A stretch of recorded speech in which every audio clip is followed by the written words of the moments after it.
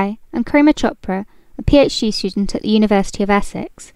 This talk will be on a study investigating the social network of cows. Understanding the social structure of dairy cattle at an individual level could help optimise their management.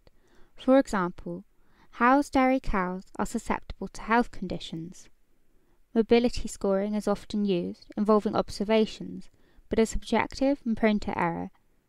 It is particularly important to detect early warning signs, as the industry is continually growing for a herd's health and welfare and to optimise milk production. Precision livestock farming uses continuous automated technology and can be used to collect behavioural data and can be analysed using social network analysis. This technique is used across multiple disciplines, including sociology and computer science. Following Holly Hodges' research, who conducted a similar study for her PhD, in this study we investigate the social structure and consistency of a large house dairy herd, using data collected via a local positioning system. We assess whether inter-individual variation in sociality is present, and whether the herd is socially assorted by lameness, parity and days in milk. We tracked 92 cows, a part of a larger herd group, in a barn using a wireless local positioning system throughout October 2014. Fixes were every 10 seconds. Sensors were attached to cows using neck collars. Cows were assigned a mobility score over 3 fortnightly sessions. For the following methodology, the barn was split into the feeding zone and the non-feeding zone. The data was pre-processed, which involved the removal of nonsensical data points.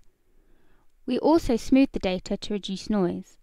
In total, approximately 4% of data points were removed, and 28 days remained for analysis.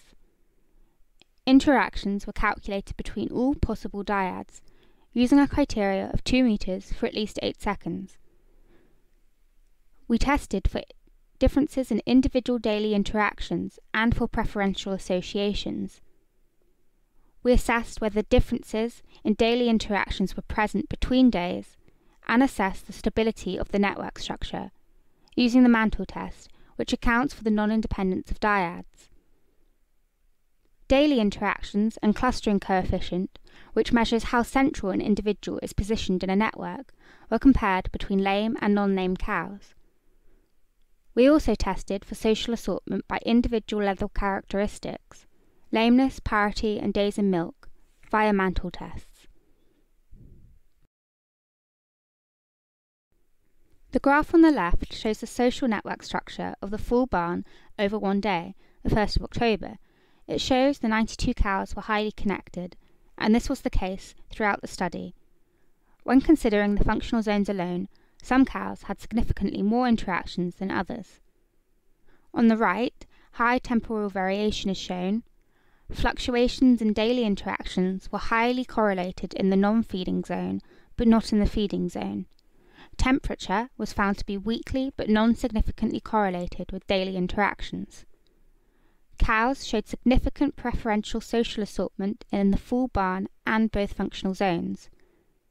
There was no clear assortment by lameness, parity or days in milk, but lame cows had a higher clustering coefficient in the feeding zone, showing they adopted more central positions in the network. The social network was highly connected and temporally varied, unsurprising given the herd's high stocking density, and that the herd was dynamic.